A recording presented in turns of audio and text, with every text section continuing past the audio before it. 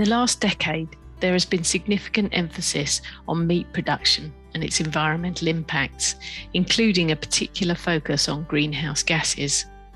Such a focus ignores many aspects of livestock systems, which are particularly important in Great Britain, as they occupy around 40% of the land area, and they're important to rural communities and to the landscape and the biodiversity that is supported there.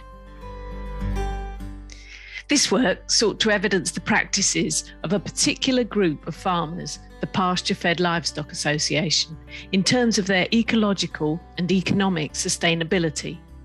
Farmers in this group feed their livestock on 100% pasture, including conserved forage for cows which go inside. They aspire to produce high-quality food from healthy animals within healthy ecosystems, which don't rely on external inputs, in particular feed, but also, as far as possible, chemical fertilisers. We're with the cattle every day, so we just go by our own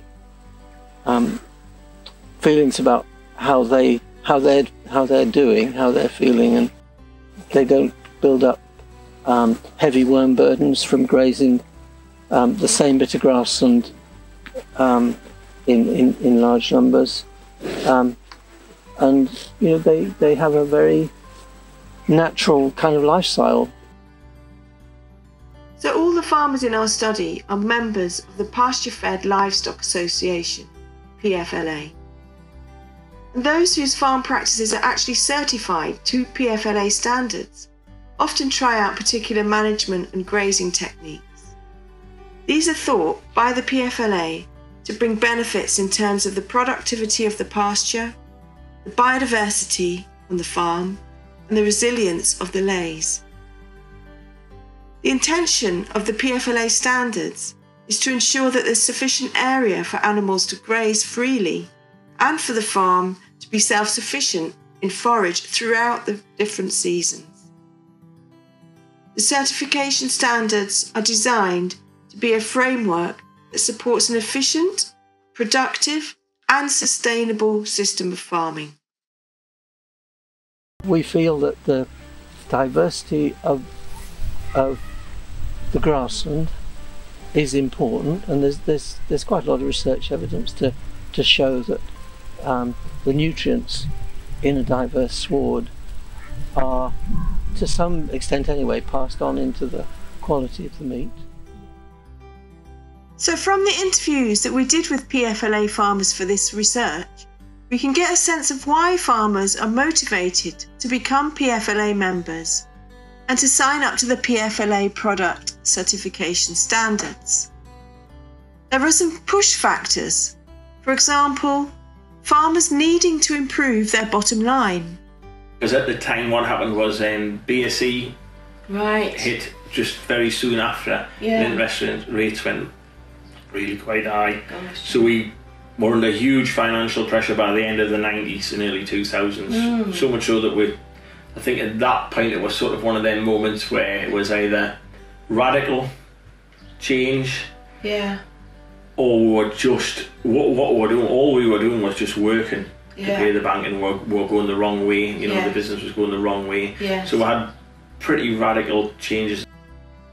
By finishing their cattle on grass and forage crops only, they're spending much less on inputs. I suppose it was business as well. We've obviously grown grass fed, just the thing, obviously not buying in any feed. And being, I suppose, low input and obviously more self-sufficient. There are also pull factors. Many farmers have said that they want to farm in a way that enhances the soil, repairs ecological damage, enhances biodiversity, and enhances the welfare of their cattle. Feeding cereal to ruminants really alters their makeup and the quality of their beef.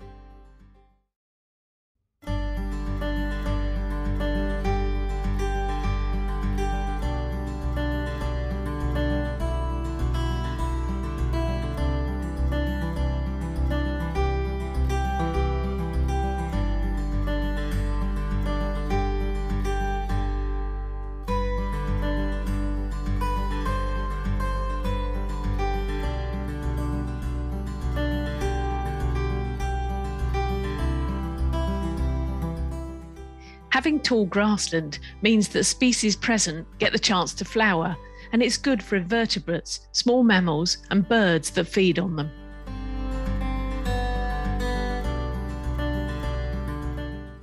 We didn't find higher carbon in PFLA soils, and whilst phosphorus levels were much lower than those in intensively managed grassland, these differences were not statistically significant. Our broader analysis allows us to see the possible direction of these farms in terms of increasing soil carbon and soil invertebrates in the future.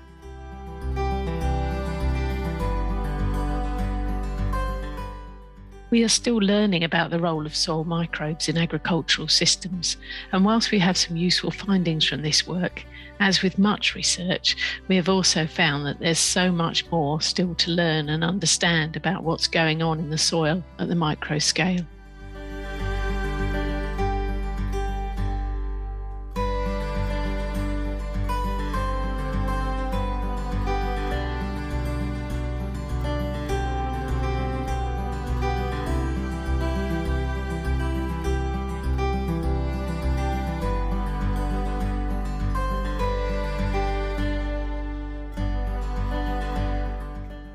We can see that PFLA beef suckler enterprises outperform the Farm Business Survey benchmarks, both for all farms and the FBS top performers.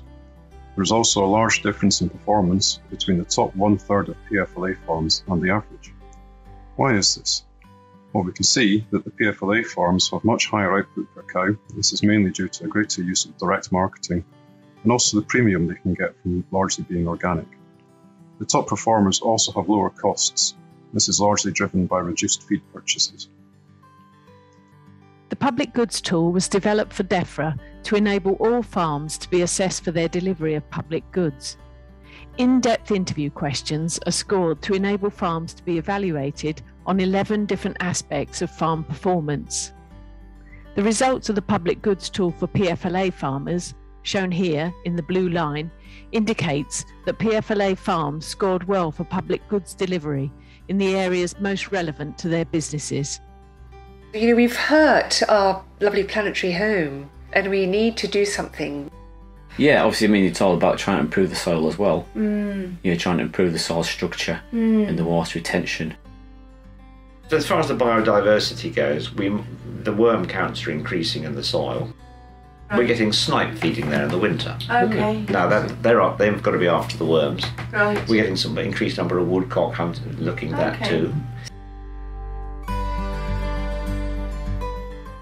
Whilst many consumers are very aware of the connections between food choices and environmental goods, as well as animal welfare, many consumers are unaware of pasture-fed products and their potential benefits.